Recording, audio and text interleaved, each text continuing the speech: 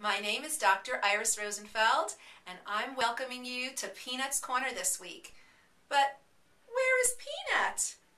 Oh, Peanut, poor Peanut. She's doing fine, but she just had a bad hair day, so Peanut's not with us today. But please, I hope you enjoy my little rendition of this week's Heart Health.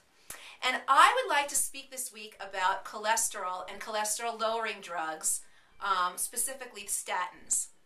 Research has shown that 1/2 of heart attacks don't have patients that have increased cholesterol, but rather high increased C-reactive protein. And C-reactive protein is a marker for inflammation. It's one of a number of markers.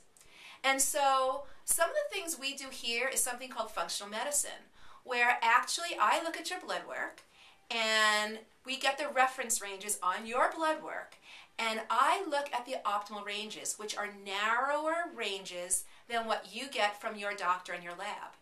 And I go ahead and change your biochemistry according to your blood work.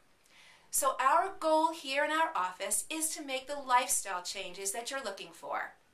Things like achy joints people come in with, numbness in your hands, in your feet.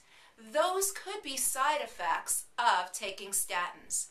So give our office a call for more information. Again, my name is Dr. Iris Rosenfeld in Laguna Hills. My phone number, 949-380-7215. My website is www.driris.com.